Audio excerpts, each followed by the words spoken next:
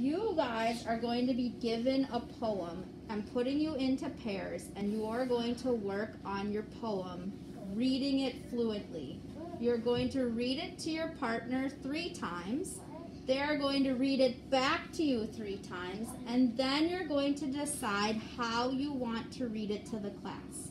You could read it where it's one person reads one line and the next person reads the other. You could read it where you both read it together. You could read it, these things are called stanzas. You could read it where one person reads one stanza, one person reads the next. You get to decide. The part that really matters is that every time you read it, look, the first time you read something, you don't know how it's going to sound. Truman, stop spinning, please. So you're just going to try your best, and then when you're buddy reading with your friend, they'll help you with the words. I'll walk around and help you with the words. But we want it to sound like we're excited, that we look at what's in our poem, and it helps us understand what to do next. The only other thing is, you guys are going to be given this checklist to help you help your friends.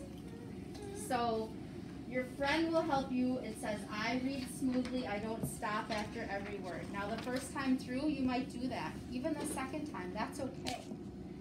If a word or sentence doesn't sound right, I read it again. That's what we do in guided reading all the time.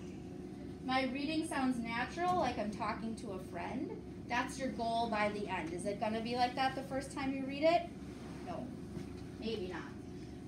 I group words into meaningful phrases, so like we did with really, really, really gotta go, it didn't make sense to just break it apart.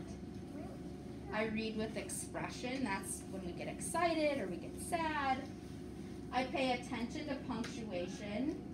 We were all just doing this. We looked at commas and periods. We put our voices up at a question and we bring them down. And you understand what you're reading. Evelyn, stop spinning, please. Okay, so everybody's going to get one of these. I will pass out our poems, and then for the next 15 minutes before the field trip, that's what you're going to work on. Wesley, you can pause it. Thank you.